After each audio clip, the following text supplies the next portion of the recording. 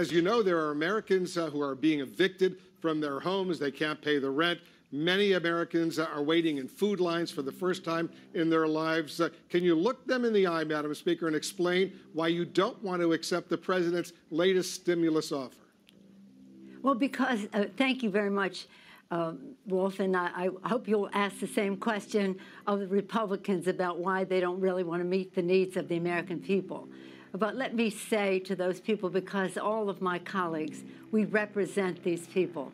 I have for over 30 years represented my constituents.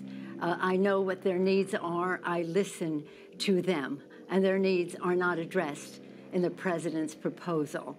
So when you say to me, why don't you accept theirs? Why don't they accept ours? Our legislation is there to do three things primarily: to honor our workers, honor our heroes, our healthcare workers, our police and fire first responders, our teachers, our transportation, sanitation, food workers, the people who make our lives work. We couldn't be doing what we're doing without them. Many of them have risked their lives so that to save lives, and now they will lose their jobs because Mitch McConnell says let the states go bankrupt. Excuse me for interrupting, let the states go bankrupt. Madam Speaker, but they really need the money right now, and even members of your own. I understand that, but even members of your own caucus. Even members of your own caucus, Madam Speaker, want to accept this deal. $1.8 trillion. Congressman Ro Khanna, for example. Well, let me just quote Ro Khanna, a man you know well. I assume you admire him. He's a Democrat. And he just said this. He said, people in need can't wait until February. $1.8 trillion is significant and more than twice the Obama stimulus. Make a deal. Put the ball in McConnell court. So what do you say to Ro Khanna? What I say to you is, I don't know why you're always an apologist, and many of your colleagues apologize for the Republican position. Ro Khanna, that's nice. That isn't what we're going to do, and nobody's waiting till February. I want this very much now, because people need help now. But it's no use giving them a false thing just because the president wants to put a check with his name on it in the mail, that we should not be doing all we can to help people pay the rent, put food on the table, to enhance benefits, that they don't lose their jobs if they're state and local, we're talking about the consequences of a pandemic, the symptoms of a problem that the president refuses to address. But you know, and that is the coronavirus. We know that is the coronavirus. The problem out there, but there are millions of Americans who have lost their jobs. They can't pay the rent. Their kids need the food. That's right, and that's what we're trying to get done. $1.8 trillion, and the president just tweeted, stimulus, go big or go home. He wants even more right now, so why not work out a deal with him, and don't let the perfect, as they say here in Washington, be the enemy of the good. Well, I will not let the wrong be the enemy of the right. What's wrong with $1.8 trillion? You know what? Do you have any idea what the difference is between the spending that they have in their bill and that we have in our bill? Do you realize that they have come back and said all these things for child tax credits and earned income tax credits, helping people who have lost their jobs, are eliminated in their bill? Do you realize they pay no respect to the fact that child care is very important for people whose children cannot go to school because they're doing remote learning, and yet they minimize the need for child care, which is the threshold with which people, mothers and fathers, can go to work if they have that? Do you have any idea of how precisely why, Madam short they're concerned? That's why it's so important right now. Yesterday I spoke to Andrew Yang, who says the same thing. It's not everything you want, but you know what? There's a lot there.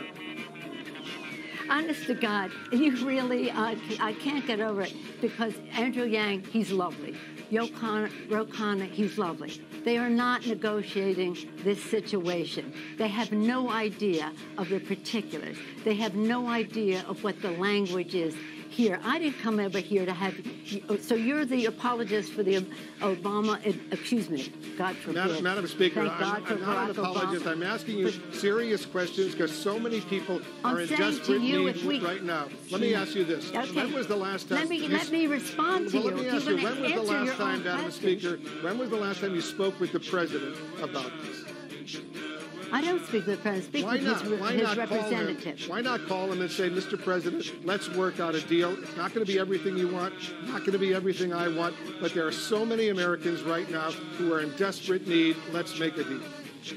What makes me amused, if it weren't so sad, is how you all think that you know more about the suffering of the American people than those of us who are elected by them to represent them at that table. It is unfortunate that we do not have shared values with this White House and that they have in their bill, why don't you talk about in their bill, a tax break for the wealthiest families in the country while they cut out the earned income tax credit for the poorest families in our country and the poorest children in our country. That we have to fight with them to get them to address the coronavirus crisis because they have said it was a hoax, it was magical, it was a miracle, it was going to cure it. It hasn't. And that's why we find ourselves in this situation. I feel very confident about the knowledge that I bring to this, but more importantly, the knowledge that my chairs, our chairs of jurisdiction, science-based, academically documented, institutionally suggested in terms of what the cost would be to do it and to do it that way. And about safety, we talk about child care, yes. We talk about safety in the workplace. Safety in the workplace, that's a very important issue, especially in the time of a pandemic. So what I say to those people is, we're going to get a deal. And when we do, it will be retroactive. It will be retroactive. Here's what you wrote in a letter to House Democrats, Madam Speaker, and I ask these questions only, as you know, so many millions of Americans are suffering well, you right now. quote two people who know nothing about the agreement. Well, there is no agreement, but what the suggestions are, as if there's some authority on the subject. Please, give equal weight to all of the chairmen on the committee who have written this bill. But so many of your fellow Democrats in the House, they want a deal right now. No, that isn't. The problem solvers, they all want a deal right now. Yeah. And here's what they're complaining about, because you wrote a letter to House Democrats and you said this. Let me read a line from the letter you wrote. The president only wants his name on a check to go out before Election Day and for the market to go up. Is that what this is all about? Not allow the president to take credit if there's a deal that will help millions of Americans right now? He's not that important. But let me say this. With all due respect, and you know we've known each other a long time, you really don't know what you're talking about. If the plural of anecdote is not data. Yes, there's some people who said this or that. Overwhelmingly, my caucus wants what is right for the American people. Overwhelmingly, our chairman who wrote the bill, read their statements. They all put out their own statements when they saw what the White House was proposing. So do a service to the issue and have some level of respect for the people who have worked on these issues, written the bill to begin with. Now, let me just say this in terms of the numbers. I want people to do the math. We had 3.4, which would meet the needs of the American people for a sustained period of time, so that there was some certainty in what would happen. The Republicans said no, well, so we took it down $1 trillion by cutting the time. We took it down another $200 billion. So we're now $1.200 billion down. We came down to 2.2. At the same time, since tomorrow will be 5 months since we passed the bill, at the same time, because there was no resolution, Mitch McConnell said, let's pause. The virus didn't pause, and now we're at a place where we need more money. We need more money for PPP, for our small businesses. We need more money for our airlines. We need more money for our schools.